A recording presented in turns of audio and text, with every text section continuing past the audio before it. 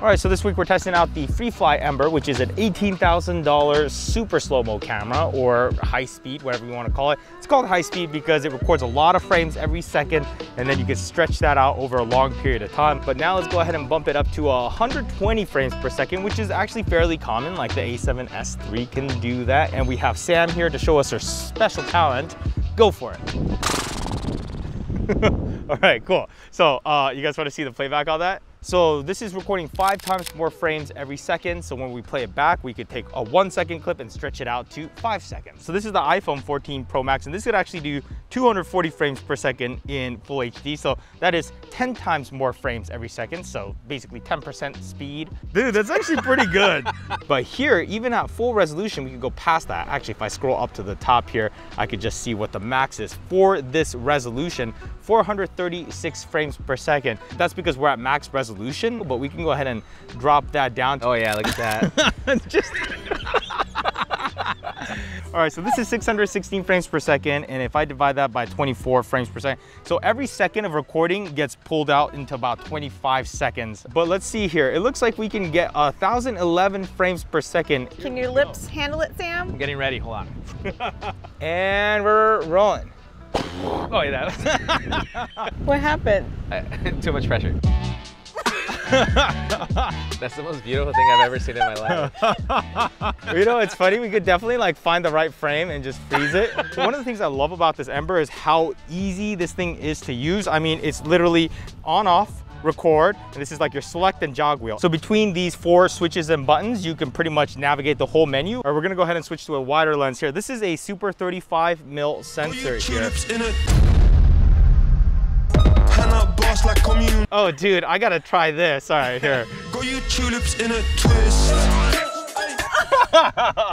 You look like you work at the DMV.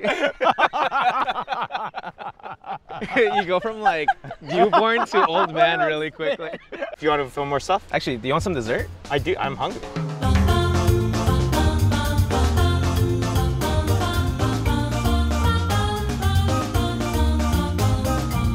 There we go, that was good.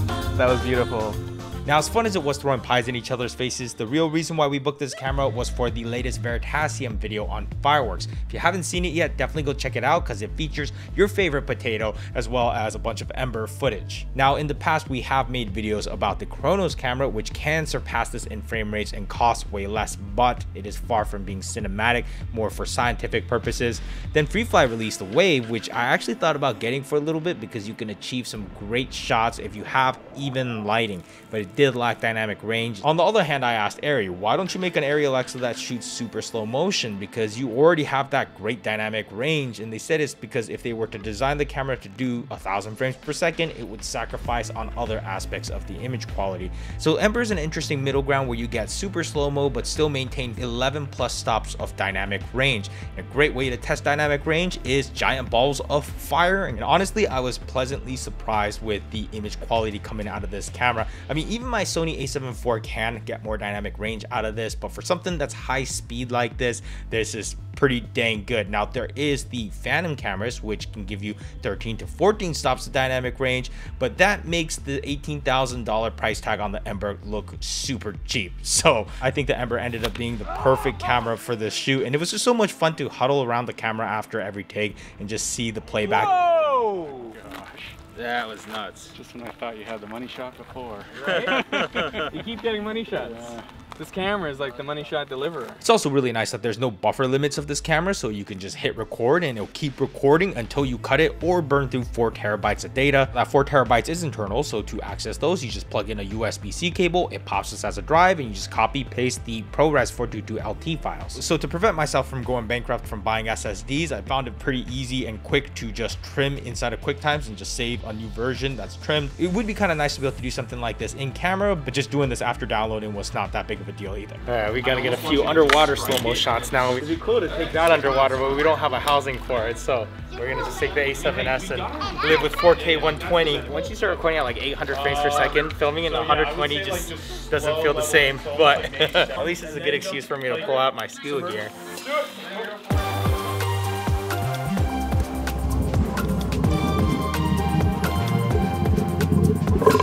What's up? We're on a little ride right now. Yeah. Flying in this haze is pretty trippy, huh? I like it a lot. Yeah? I think it's pretty awesome. Like, Yeah. it brings a whole different perspective on how the commercial is going to be like, you know? Ooh, whoa, whoa, whoa. There's ducks out there. chilling out there? Yeah, they flew right in front of the drone. Now we're going to use an Ember today. Get some slow-mo bike jumps. Hey, look at this cat. Oh, dang, that thing is huge. I have the same thing, but it's a little bit smaller than A that. little bit smaller? Yeah, and the You wheels mean like this big? Yeah, a little smaller. It's tiny. Right? I was shocked at how Very small it is. lightweight. It's actually smaller than the Komodo. It's got the same kind of like venting like the Komodo as well, like it has on the side here. It's like the box form factor. So I mean, that's kind of what we look for when we're flying FPV. It's got 4 terabytes internally. This and does? Yeah. Wow. It's a little E-mount, so no electrical connections on the lens. Wait, Super 35 sensor, and I have a speed booster for it. Okay. So you could use a full frame EF. I got this right here, the Ninja. We'll just use editing magic. So We'll just snap to that. yeah. Whoa, that was Wow. fast. Oh, hey, Okay. lunch is here too. You do not What? unbox the camera without me. Hey, you guys were taking forever. You guys were eating You know lunch what? without us. I brought you guys food. You know what? So you have a wave? I had the wave. Took a lot to make it look good. It was tough. So and I The highlights, huh? Yeah, the highlights. It was tough, right? Even shooting outdoors in like bright sun. Yeah. Was like kind of the toughest stuff. In a controlled like lighting situation where you're shooting, you know, product stuff and you have it lit, it's amazing. But yeah, this thing I have heard has come a long way. Yeah, and then what goes on here? A little grip I'm side actually thing. not sure, but it looks like it's got connections for I something. think that's where you put Side the hand grip with like and a yeah. start stop. Actually, Yeah, it like- looks like this mount can be swapped Yeah, out you almost. can take off these 4 screws and just put different mounting stuff on it. What frame rates can the wave go up to? Usable was 420. Yeah, 4K. 420. This is 800 frames right here that you're at. Yeah. Dude. It looks like the same user interface like the Wave. Kind of looks the same how you Yeah, scroll right? through this. It's way more just like responsive though. Yeah. And the ergonomics of the way how the Wave was designed versus this now just works better. It's crazy how simple the menu is. Keep going to the right. And that's essentially the entire menu. There is no like deep menu that you have to go into, which I thought was kind of That's nice. interesting. So easy to learn. What is this? This HGL? HGL beta is not quite log, but you know, okay. not Rec 709. This is tiny compared to what you've been carrying around all day, huh? Oh yeah. This is my runaround rig right here. Oh, nice. You got the ready rig. I got the tilted nucleus hand grips and I've got the full control right here. Oh, dang. Oh, that's sweet. Oh, yeah. This And- is like my runaround dock beast. Oh, look at that. Insta360 X3. Oh, you got the 360. X3. That's the good one. That shoots my BTS. Get on a one wheel with this bad boy. So we can power this off a 6S battery. A 6S battery, wow. The voltage input is 12 to 30. Got the rest of the crew coming in. All right. Where's Time the to rock and roll. Yeah, this is plenty wide enough. This thing is terrifying for FPV right there. Feeling pretty confident about this? Man, I've flown in like the jungle. Think about flying in vines. Dude, that must be so hard to see. Yeah, you do your first pass, just chill, you know, Yeah. just kind of see your line. Yeah. And then the second pass, you're just sending. Well, I'm glad I'm not flying this one. This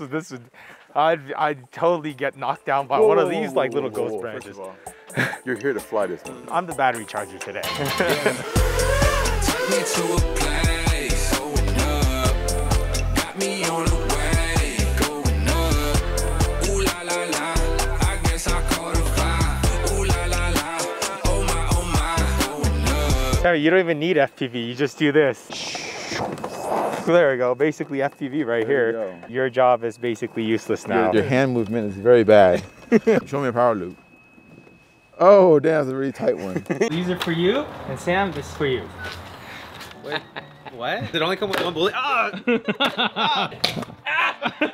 Oh dang, it's small but fierce. That's what she said. Changing the resolution horizontally actually doesn't seem to change the amount of frame rates we can get. It actually is all about the vertical resolutions. Whoa. Like with the pinky out. Time to get your potato mashed. There you go. Oh! Let me do one more where I just like really underexpose. It's gonna be dark, but hopefully the fire will just be in there. Because that's one thing I noticed with these is you really have to like protect the highlights or else it easily clips. I wanted to make a shockwave like right here. Oh! You gonna shoot me in the cheek? Wait, which cheek? You didn't even flinch, Gene. Oh, that's like Matrix shit, dude. I think we have enough footage to just make a trailer now. You know, this. Spudinator. And then He knew too much. This summer, this potato will get baked.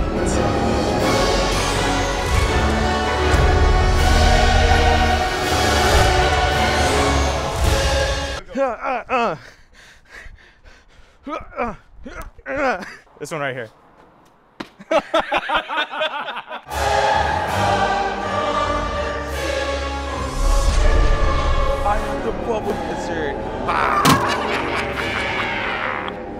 Even at T1.5, we're starting to fight some of the exposure here, but I think one of the things we can do is always open up to like a 345-degree shutter. So when I'm shooting liquids, I always run like 220 or even 320 because I want the liquid to join itself and be more fluid.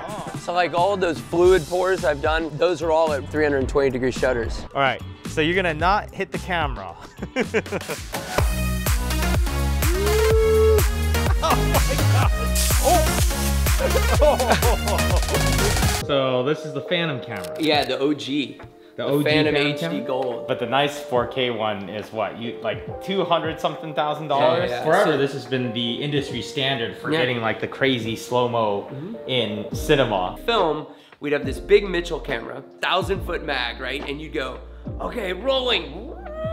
It would get up to speed and the thing would whine and sound like it's gonna blow up, and you get 3 seconds of roll time, and then you just hear film flapping inside of it and you're done. This is 1,500 frames at 2K, but only like 6 seconds.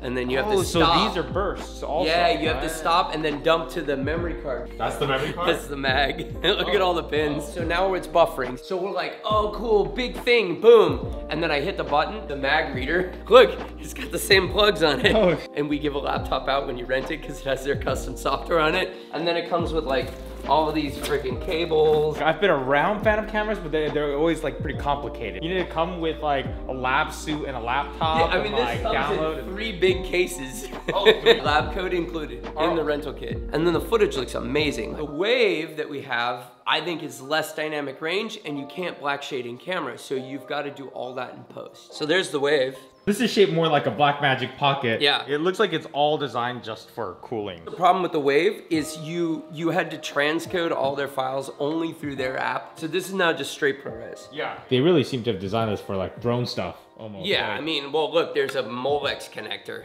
for power. That's I don't not even know what cinema, that is. not cinema. You want a limo?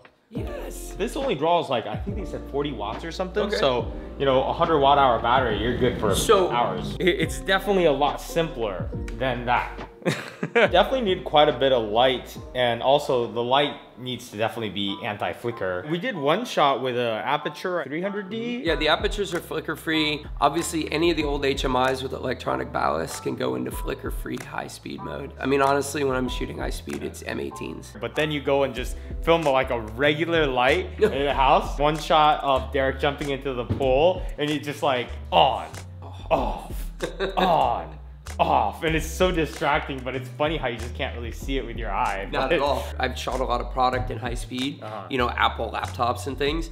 We're not shooting wide open because we need to have the product completely in focus or mostly in focus. Yeah. I always find myself at like T8 at 1,000 frames a second.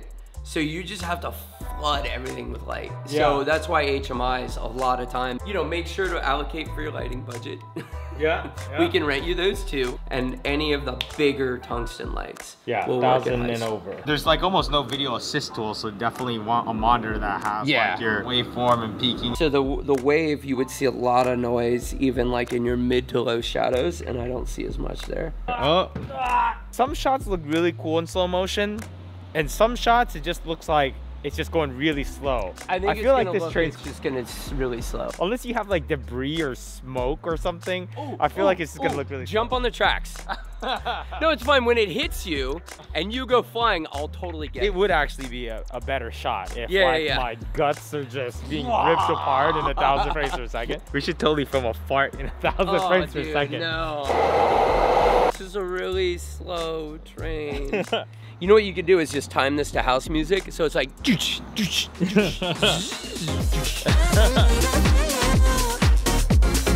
What I like about super slow-mo though is that you don't have to be very stable with your shot. Like you could have the shakiest camera movement so good. and it just looks like you're a steady cam operator. Oh yeah. Another thing I noticed is when you're filming high speed, like usually you have your lens wide open, so you have a very shallow depth of field, and when you're trying to get a close-up of something, like keeping that focus in is really tough. But the beauty of slow motion is that you only need that subject to be in focus for like a split second, yeah. and then you just slow-mo that split second, and it looks like you're an excellent focus puller.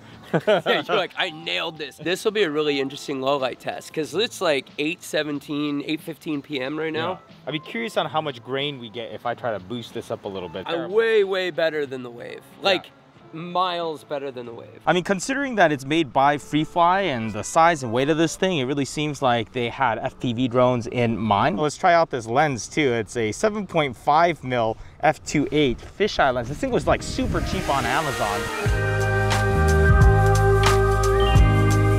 All right, so just to get an idea of how slow 1,000 frames per second is, I'm gonna play you a 2-second clip, and here we go.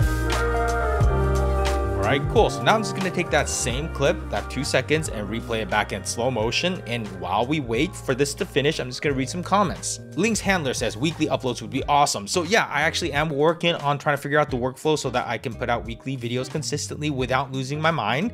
Alexander says this looks incredible. Also, sorry, is Gene getting more and more swole each video? Well, thank you. I have been working out, but realistically, you were just noticing that I shrank my shirt too much with the dryer. Forget the camera. Damn, it's just nice to see you guys. Well, thank you, Mark Kawabungwas. I'm happy to see you too. You're one of my favorite YouTubers. Probably end up getting that dog leash. Yeah, if you haven't seen, there's this random dog leash that Carrie found on Amazon, and it is the best because it is hands-free, and it's if you're a dog owner, you gotta try it. If you're ever gonna buy anything from one of my recommendations, it's this. If you have a dog, link in description. Adult men giddy like school children. Love it. Yeah, that is pretty much the foundation of this channel, pretty much. We need the A6700 review. Yeah, it does seem like a pretty cool camera. I've just been a little busy lately, so I have not had a chance to check it out. But first impressions, it seems like a pretty good budget 10-bit option, so I definitely want to check it out and see if it's something I could recommend. Glad to see Sam is doing well. Yeah, it's been really nice having him be involved in the videos again lately and protecting us from those evil ass bubbles. And finally, we reached the end of the 2-second clip at 1,000 frames per second. Whew! All right, I really need to quickly cut the camera though. Every time I just let the camera sit for a few seconds, it's just like tons of data. Well, that's enough risking $20,000 per flight. Everything's self-contained, so it's just as easy as flying pretty much any other camera. But other than that, you don't really have to do anything different. But my overall thoughts, I just love having like a miniature Phantom, it feels like. And that you can take around town or put on a drone and all that. And just the fact that it's super simple and easy to use. And honestly, it's a lot of fun. I'm really sad that I have to send this back. Like, I want to keep playing with it. Anyways, we're gonna go ahead and wrap this up with some shots of the dogs drinking water, because Carrie says apparently they don't accidentally scoop like a spoon for water. They use the bottom of their tongues or something. It goes under. Oh, like yeah. this, not like this. We need to see it to believe it.